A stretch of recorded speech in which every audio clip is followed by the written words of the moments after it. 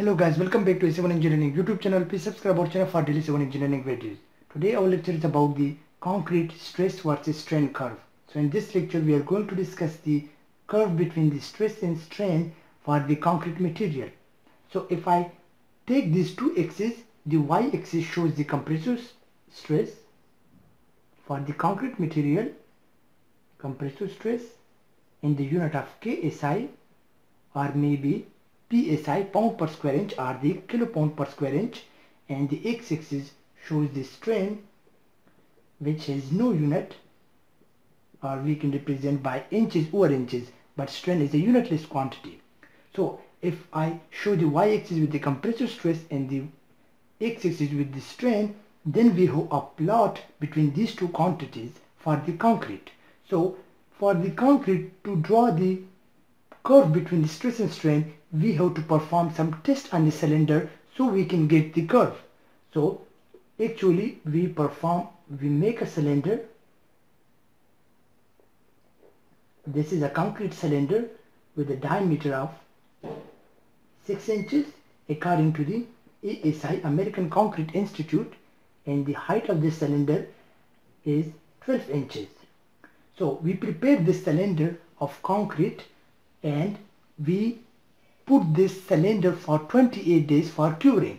So after getting the enough strength, we place this concrete in the universal testing machine, which is called as the UTM, universal testing machine, and we perform the compressive test on this cylinder.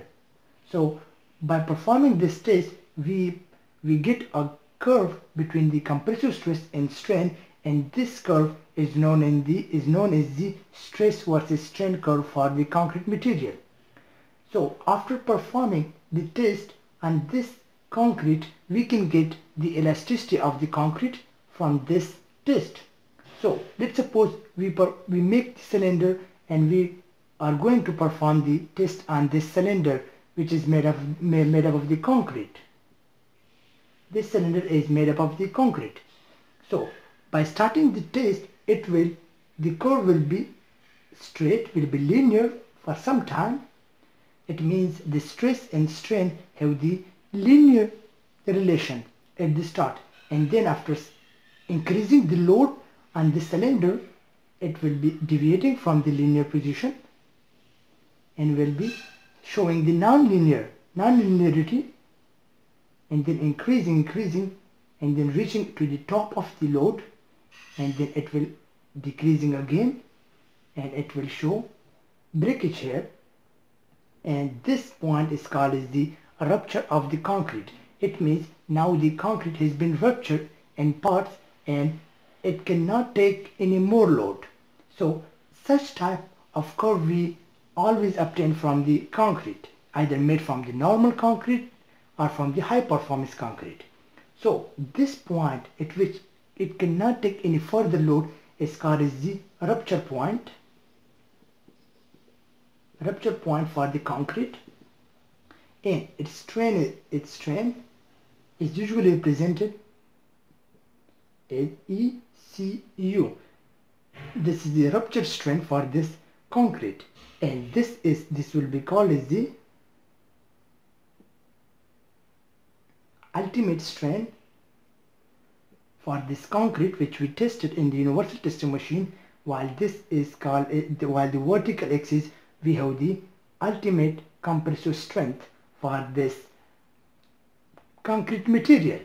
So we have on the y-axis we have compressive strength, and on the x-axis we have the ultimate strain for this concrete material. So this is for the one material. Let's suppose we have a higher strength. We now have a higher strength concrete. This was the normal strength. Let's suppose now we have a high strength concrete. So it will show more strength like in this way, but now the point of rupture will be less. Point of rupture will be reached quickly as before, because now we have higher strength. The strength of the concrete has been increased, and we have the same strain, but we have the same ultimate strain, but now the point of rupture will be less as compared to the normal strength concrete. So if we are increasing the compressive strength, for the concrete cylinder, then the rupture point or the rupture strength for the concrete is going to be decreased in a decreased way, while the ultimate strength remains the same. So mostly the rupture strength for the concrete ranges from 0.003 to 0.004, while the ultimate strength ranges in the value of 0.002. So if we are increasing the compressive strength, in the other way, our rupture strength is going to be decreased.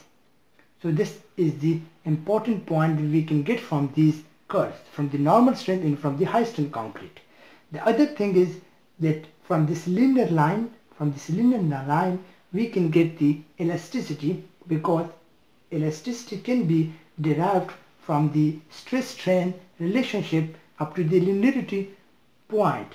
So we have here linear portion of the curve, so we can get the elasticity of the concrete from this linear graph just by dividing the stress over strain. Stress value here dividing by the strain value of the concrete. We can take the elasticity of the concrete, or according to the ACI 8.5.1, we can easily calculate the elasticity of the concrete by using this formula: 57,000 under root FC prime, where FC prime is the maximum concrete strength we take from this experiment. So under root multiplying with the constant of 57,000, we can get the elasticity of the concrete. But it should be noted that this FC prime should be in the unit of PSI, pound per square inches, and the output result will also be in the unit of pound per square inches. So let's suppose if my concrete strength is, let's suppose this reaches to a value of 3000 PSI, which is a normal strength concrete. So if I put here 3000 PSI and multiply with this constant, we get a value of something 3122,127 PSI. So dividing this value by 1000, we can convert into KSI. So it is now 3122 KSI. So this will be the elasticity for this concrete material. Or we can divide the compressive stress over the compressive strain. We can get the elasticity of the concrete only for the linear portion. But we can also find the elasticity by simple this formula, where we can put the compressive strength of the concrete and multiplying with the constant, we can get the elasticity of the concrete in the unit of PSI. Hope you guys understand, and don't forget to subscribe our channel for daily civil engineering videos. Thank you for watching our video.